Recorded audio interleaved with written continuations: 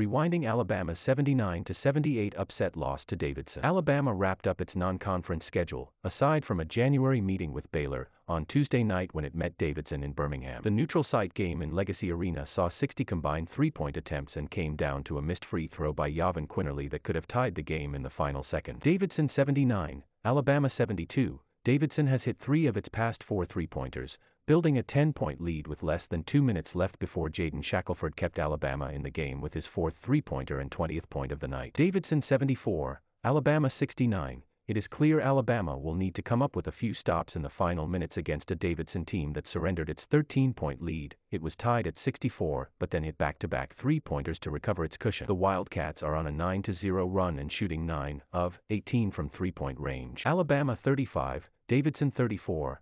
Alabama pulled back ahead for the first time in more than 7 minutes as freshman JD Davison scored under the basket and drew a foul before the media timeout.